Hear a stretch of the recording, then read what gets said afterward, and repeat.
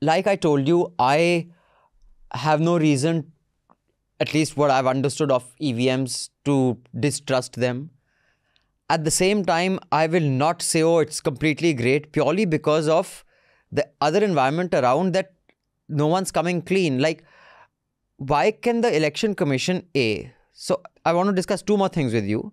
One is the EVMs, and should they not give a demonstration? Should the Election Commission not be talking to the press and through them to the people of India? Not one press conference has been given. Is that unusual? I remember, I mean, I don't know if one-off that it's in my mind as something normal, but I remember very often the Election Commission sitting, in fact, with you and Mr. Chawla. I remember, I don't know if that was a one-off thing, but I remember that visual in my head of you taking questions and addressing whatever concerns there are. This Election Commission doesn't want to take any questions.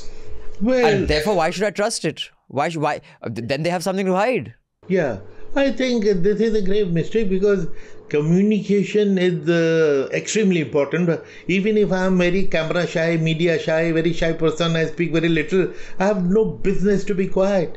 Because as a chief election commissioner, as an election commissioner, nation wants to know from me what I think of the machine, what I think of this, for their trust. Therefore, communicating quickly and strongly, effectively is very important. Keeping quiet, no, we don't talk, we are very shy people, that's not acceptable. They must come out in the open, and if a question is raised more than once, they have to reply more than once.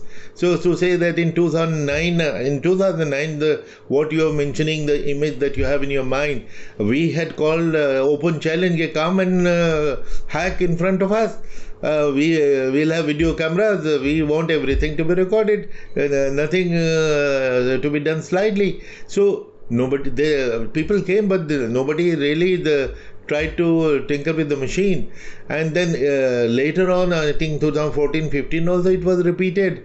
Again, two parties came, and not to challenge the machine, just to have a conversation with the Election Commission. So if now the controversy earlier, the opposition was coming from the political parties, and I personally feel, my experience is that political parties, they are the second biggest stakeholders after the voters themselves. So Right. they have to be taken seriously. Now they are begging for appointment, and Election Commission not giving them appointment. What is this? This is not discretion. They are paid salaries to do this job, and this is a part of their job.